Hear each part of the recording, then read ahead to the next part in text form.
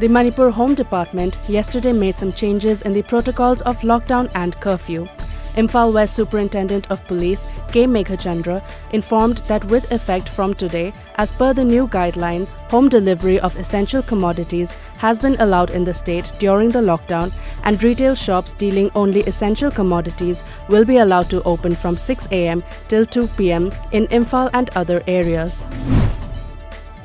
Another Manipuri nurse working for Dr. Babasaheb Ambedkar Hospital in Delhi tested positive for COVID-19 yesterday. With this, 6 Manipuri nurses in Delhi have tested positive for the virus.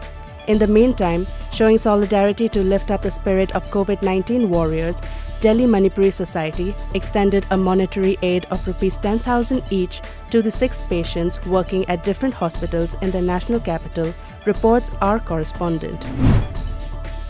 Meanwhile, a nurse from Manipur working at Max Hospital, Delhi, who was tested positive for COVID-19 was admitted to Lok Nayak Hospital, Delhi, late last night. The patient hailing from Thoubal district of Manipur was reportedly barred from getting treatment at Max Hospital by the hospital authority. She is now in her 3rd trimester of pregnancy. 8 people, including a child, have died and over 1,000 have reportedly fallen ill after gas leaked overnight from a chemical plant of a multinational firm in R.R. Venkatapuram village of Visakhapatnam in Andhra Pradesh. According to a media report, more than 200 are in hospitals following the leak of what is believed to be styrene gas from an LG Polymers facility located near Visakhapatnam in Andhra Pradesh. People found unconscious in lanes, ditches and near houses were taken to hospitals in a rescue effort challenged by the coronavirus lockdown. At least 3 surrounding villages are being evacuated and house-to-house checks are on, says officials. The media report also added the gas leak, which started around 2:30 a.m., is suspected to have been from large tanks unattended because of the shutdown to fight COVID-19. The death toll due to COVID-19 in India rose to 1,783, while the number of cases climbed to 52,952 today, registering an increase of 89 deaths and 3,561 cases in the last 24 hours, according to media reports. The number of active COVID-19 cases stood at 35,902, while 15,266 people have recovered and 1 patient has migrated. The total number of cases also include 111 foreign nationals.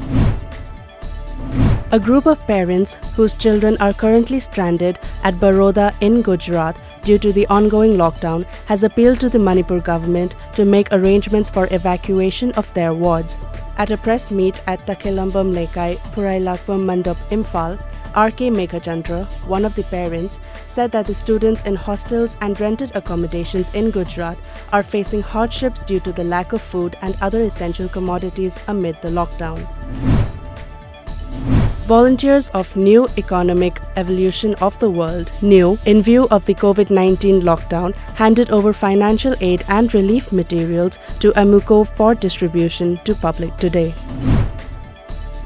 A combined team of Lilong Police Station, backed by volunteers of Alada, under the supervision of Thoubal Superintendent of Police, today arrested 2 drug peddlers along with 132 grams of heroin at Lilong Haurebi Makhalekai, Kunjil.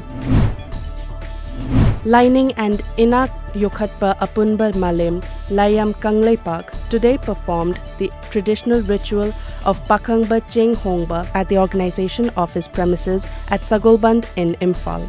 The ritual was performed by following social distancing rules.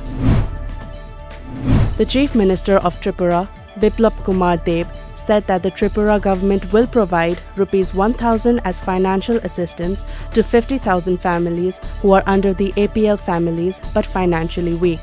According to media reports, it will be one-time assistance and the state government will spend Rs 5,000 crore from the Chief Minister's Relief Fund for this purpose.